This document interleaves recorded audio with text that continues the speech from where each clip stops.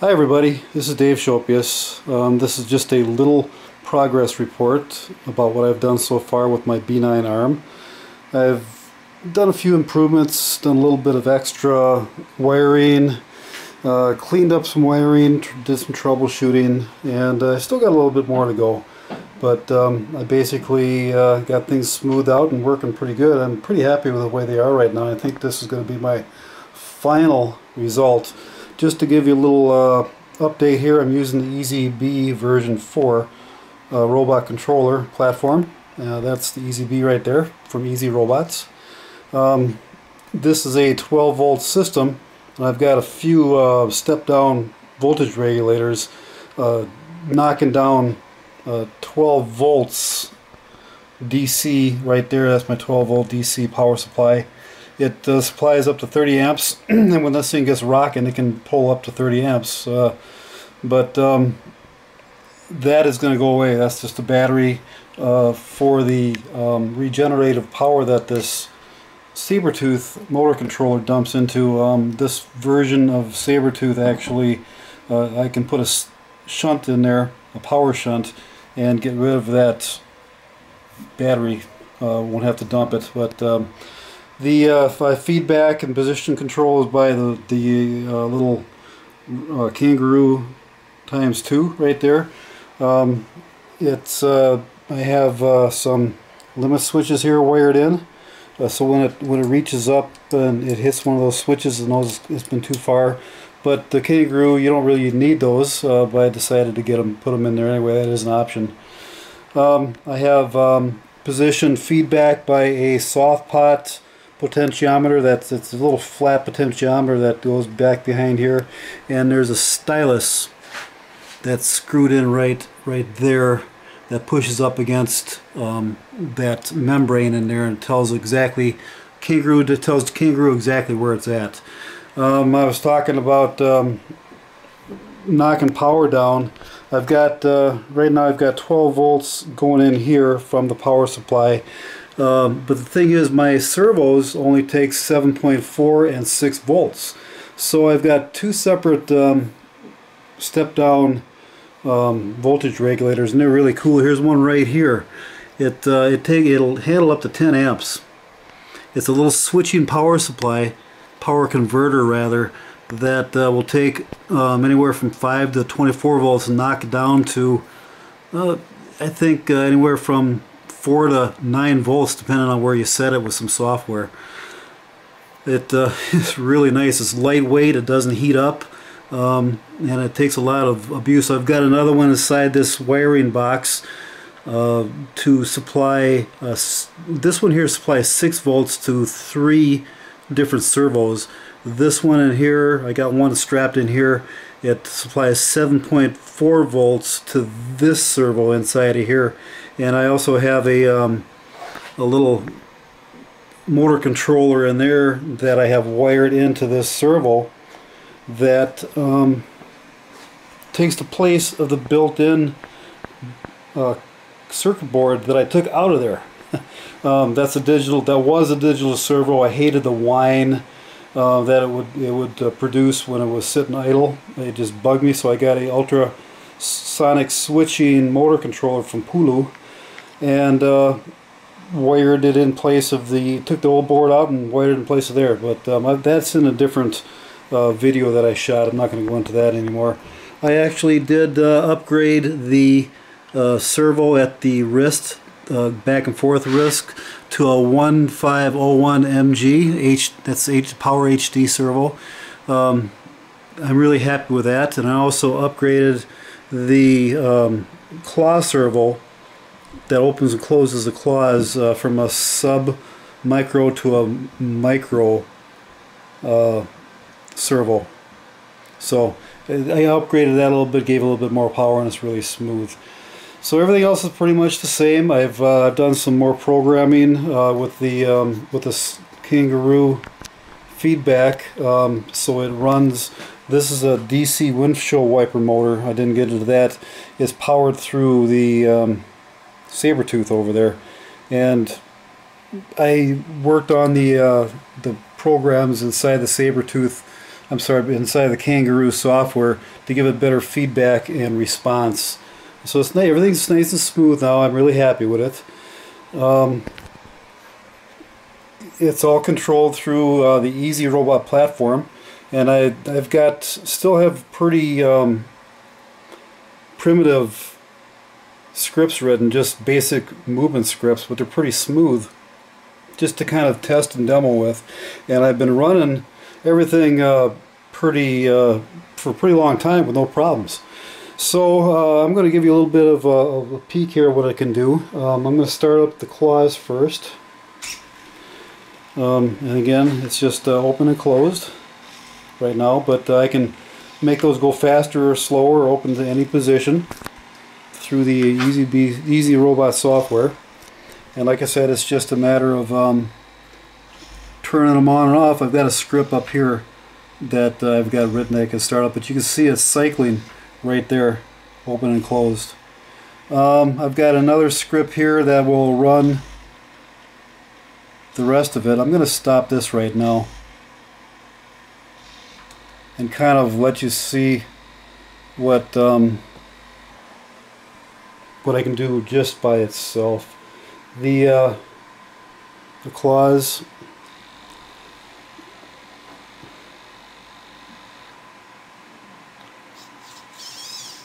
okay, that's the wrist up and down, just by hand throughout it, right, using the controls in the Easy Robot. I can go the wrist back and forth. So you see it's pretty responsive, pretty smooth.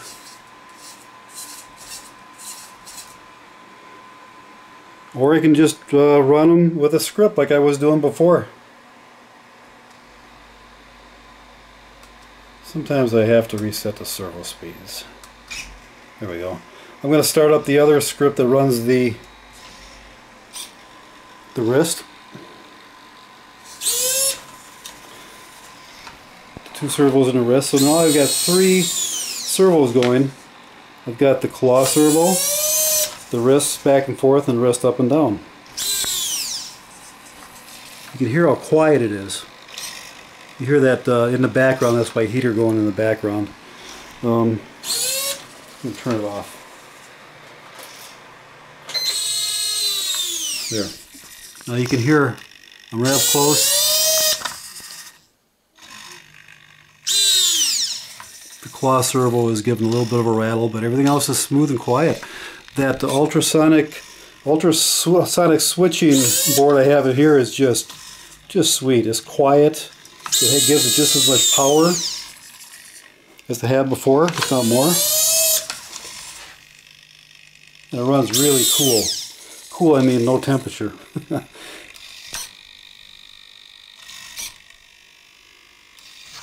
going to shut the claws off right now.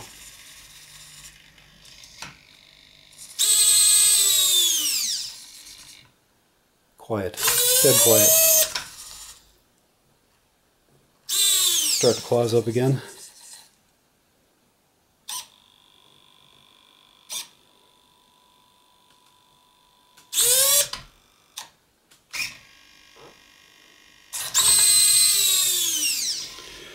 So now I also have a that's just the wrist and the claws going. I've also got the elbows going up and down, pretty nice, and it's nice and smooth and quiet.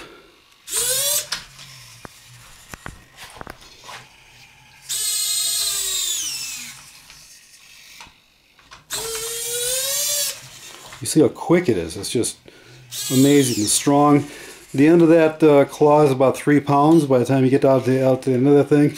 Anybody that knows anything about robotic arms, you should be amazed that this thing is working like this. I was.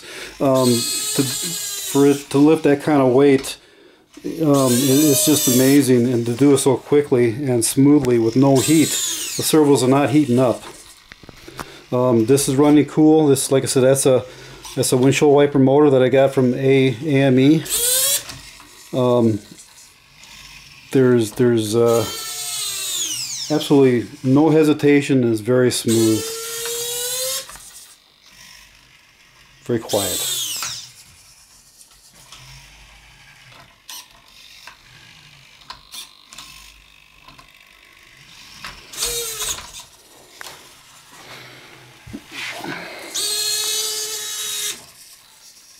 looking at it from underneath.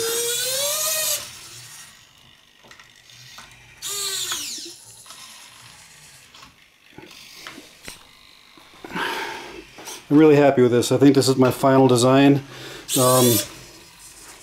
Getting back to the software, you can kind of see those three numbers there cycling. Those are the servo positions. When it turns red, like it does of the 179, that means it's actually turned off and released. There it comes back on, and it goes in and out, and then it'll shut off in a second because that's a servo that I don't need. Oh, there it goes off. Very cool software, very easy to program. I probably programmed this routine in just a matter of minutes. Now, my next step now is to adapt this so it goes in and out of the torso. Anybody knows anything about the B9 robot knows that these arms suck in and out. This right here is the elbow joint. I'm going to give you, I can't really give you an idea. You can see the elbow joint is right about there. Sorry about that. So it's pretty life size as far as these measurements and dimensions and things. From here out would go in and out of the torso, and this would stick out of the torso a little bit. And this is the machine, this is what I'm going to use right here. I've got to adapt this base onto here, and this is going to slide in and out of the torso. And the end of this will be right about, be sticking out basically where the donut's going to retract into. So the donut here, inside of that donut, will be right up against here when it's fully retracted. So you can see that it slips nice and smooth. It's made by a company, the name escapes me right now. But anyway, there's no rollers or nothing. This is all plastics under here, and it's the same bushing. It's made out of these plastics, made out of the same bushing I have inside of this joint here, and it's just lasts. They say it'll last for years and years and years. Where I have to replace it. Even at this speed, I'll never be running the robot like this. But if I was to, it'd probably last for years if it just ran like this constantly. So these are little plastic slides you can see in there. Slide in and out. The motor will mount to this and it'll slide up and down this track. I just have to figure out a way to move it.